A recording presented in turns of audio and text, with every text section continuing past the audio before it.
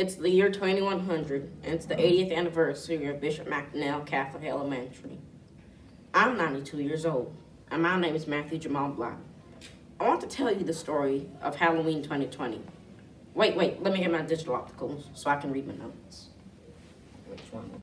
Hello, class. I know it's Halloween, but today we're reviewing the four-part apology. Oh, this is so annoying. Why do they make me do this? Matthew, don't be rude. One of the most important things you can learn in life is how to apologize. Can anyone give me an example of the four-part apology? Did you guys see the basketball game last night?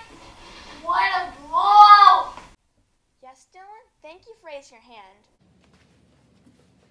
For an example, let's say Michael rudely interrupted the class. Of course, he would never do this, but this is just for an example.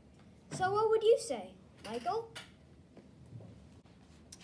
I would say, 1, I'm sorry for interrupting your class, Aaron.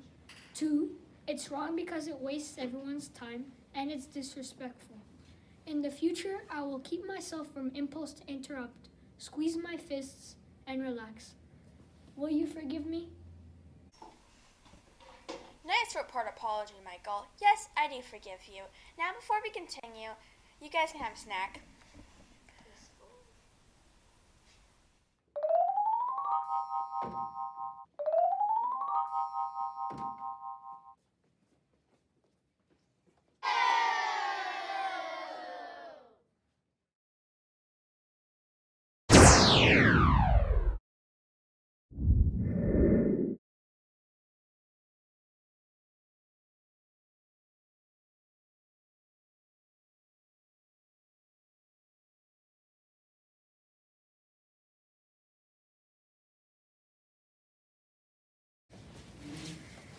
Where did you get those? I got it from the garden. I ripped the bark off the tree, too.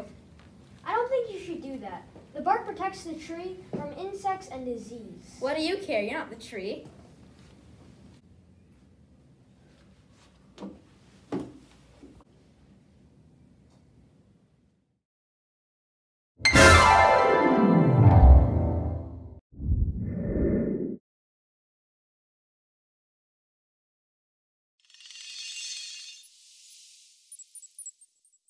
What the? Where am I? Don't ask me.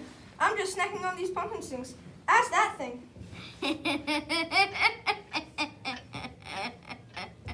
Welcome to the Wonder Pumpkin.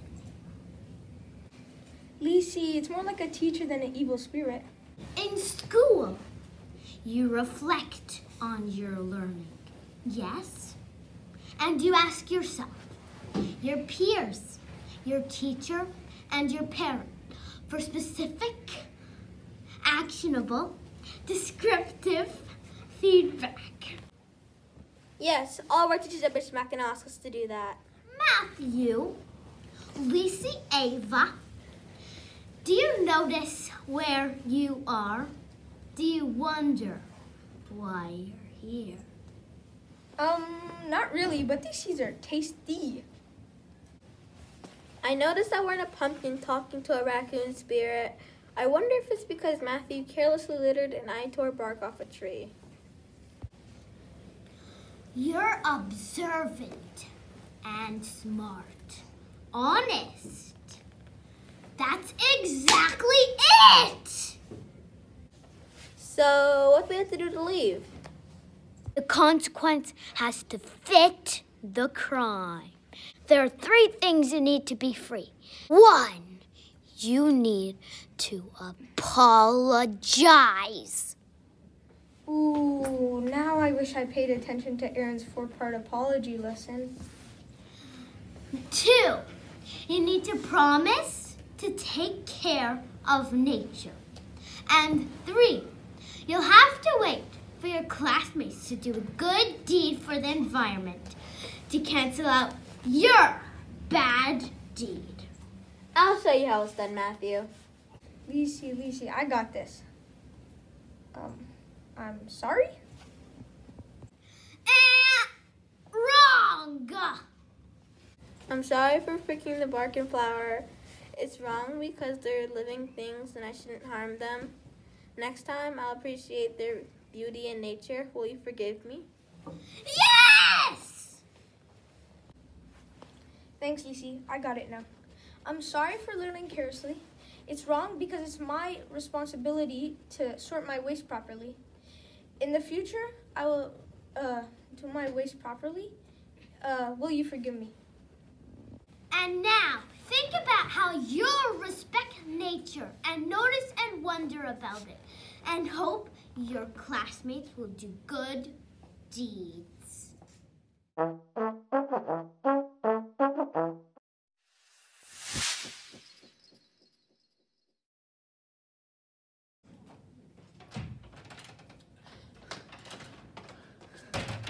my goodness, I lost 2 of my students. What will Bianca think?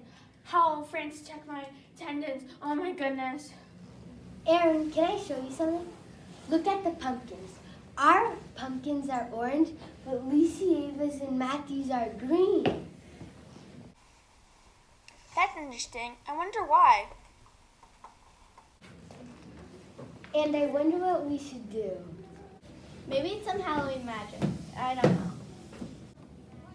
Haley, whenever I don't know what to do, I think to just do the next best thing. Maybe I can properly recycle Matthew's juice box that he threw on the floor.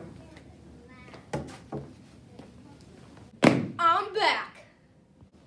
It worked. Thank goodness for those Notice and Wonder lessons. Thank you, brilliant students. Wait, what about Ava? Whoa, Haley, thanks for watering the plants and bringing me back.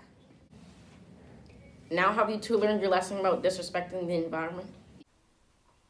Remember, everyone, the most important thing from today is the importance of the 4-part apology and to always notice and wonder wherever you are. Yay!